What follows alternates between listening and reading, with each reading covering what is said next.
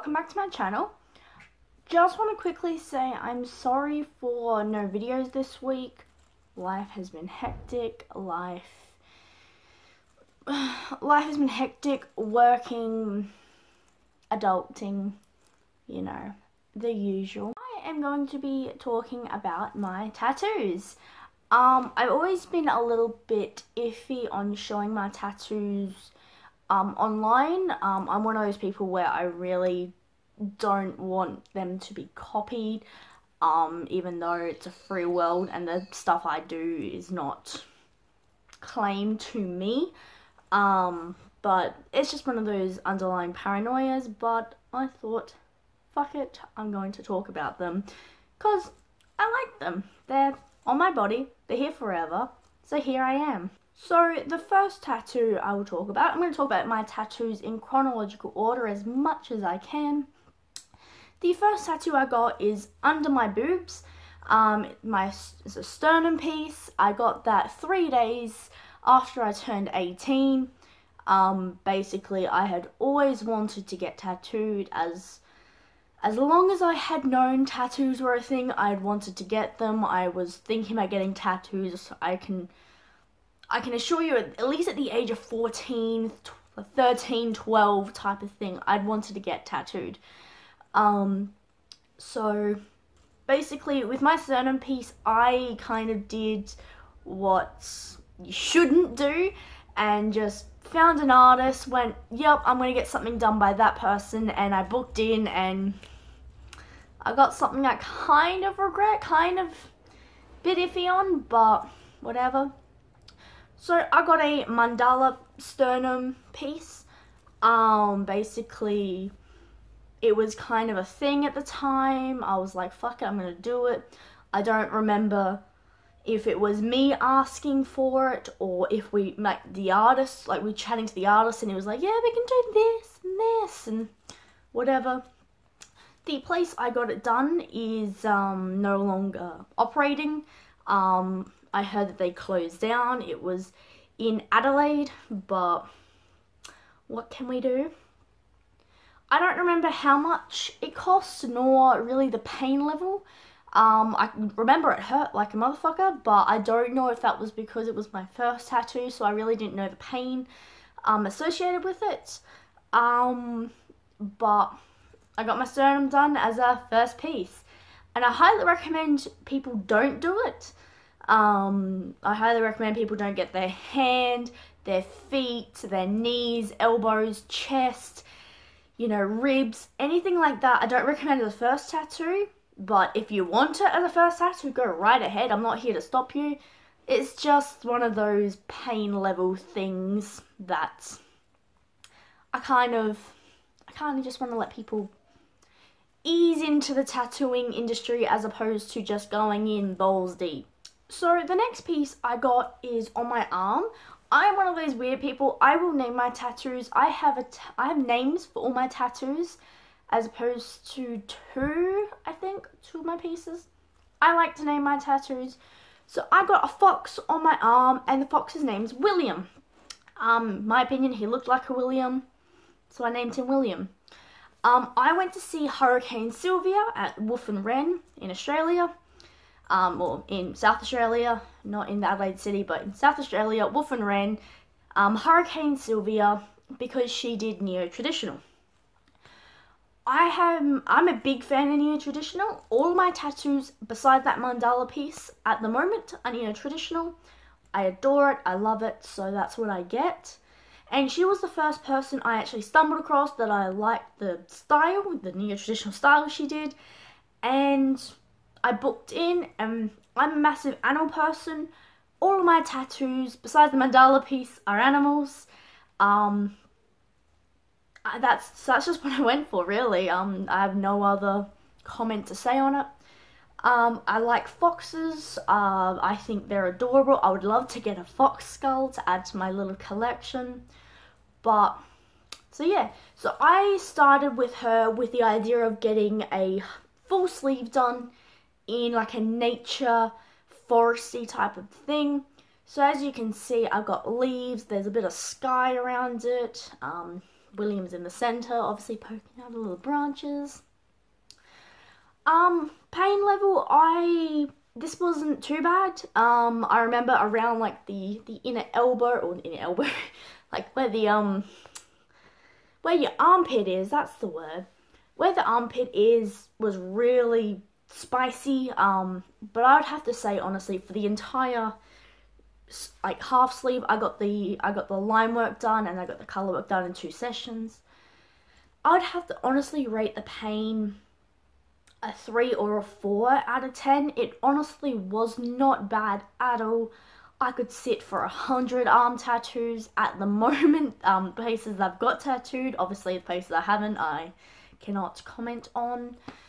But yeah, it was a very painless tattoo in terms of my preference, but generally speaking, arms are one of the painless places to get tattooed, but we shall see. Moving on, this was when I was 19, I believe. So I got my previous 2 tattoos when I was 18. When I was 19, I got my chest done. I knew I wanted to be covered head to toe tattooed, and I didn't care about what people thought of that, in the sense of, oh, you shouldn't get tattoos, it's gonna look horrible when you're 80 years old, oh, no man's gonna like you because of that. Shut up, I don't care. So I went and got my chest piece done. Yeah, so I stumbled across Sonia Beau on Instagram. Now, I was absolutely blown away by her stuff. I saw her and I was like, I need to have something done by her on me. I need to. And the next place I was thinking of was my chest.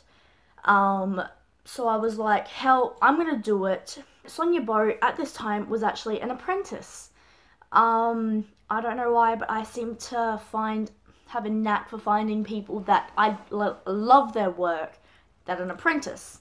Aside, I found her through Instagram. I sent her a message and I was like, hey, this is my idea. What do you think? Sonia was really good at responding back to me. We communicated our ideas. I gave her, an outline of what I kind of wanted done. I knew that I wanted a cat skull somewhere. The rest was up to her to kind of figure it out.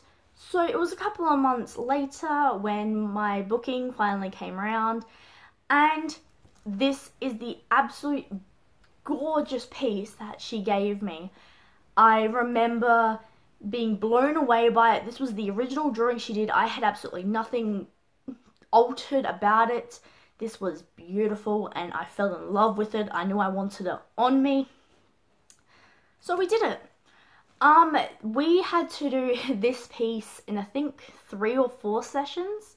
We had to do it in 4 sessions because holy crap, the pain was intense on this one. Oh my god, I would have to say the pain out of this one was at least, like in general, the outline was about a 5 or a 6 out of 10. But the entire piece on its own had to be a 9. It was so bad. I know other people can get their chest done and their pain is less than mine. It can be more than mine. For me personally, this was horrible. And the way I tell it to people is if I had 2 chests, I would not get the other one tattooed. That is how bad it is. So after I got my chest piece, I then got, I believe, my back, like my neck done. As you can see in this clip, there is 2 tattoos that you can see. There is a bee and then there is a moth. I got the moth done first, and then I got the bee second. So with the moth, I knew I wanted a moth on me. I knew I wanted the deadhead moth on. I absolutely love the deadhead moth, and for goth credit, goth points, I thought I'd get it, and I love it. It's on the back of my neck, so a lot of the time I forget it's there, unless someone comments on it. I can see the bee over my shoulder, but I can't see the moth. I will never be able to see the moth with my own 2 eyeballs, but I love it. Don't regret it whatsoever. And then that bee. So I wanted to get a bee done. Also, save the bees. Bees are good. We need them. Do I need to say more? Oh, also, my chest is, at this point in time, called Nyx. I've got a tattoo coming up of the goddess Nyx, so I'm going to have to figure out a way to change it, but that's the name of the cat, is Nyx. Then when I was 20, I got my inner arm done. This wasn't done by Sonia.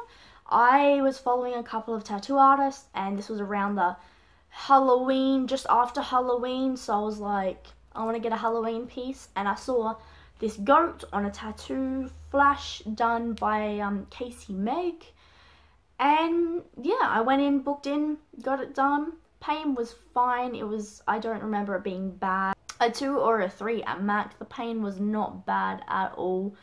It was a little bit spicy, like in the inner elbow part, but honestly, it wasn't bad at all.